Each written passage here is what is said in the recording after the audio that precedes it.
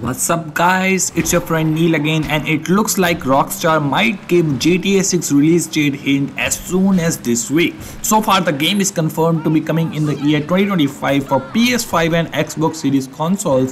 However, there is no exact release date. Which month, which date, we don't know.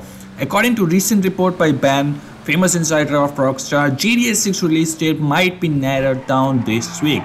Before proceeding further, please consider subscribing to our channel for latest GTA news. Back to the news, as can be seen, Ben reported that the GTA 6 publisher's parent company Take-Two Interactive will be holding its first investor call after the GTA 6 announcement this Thursday.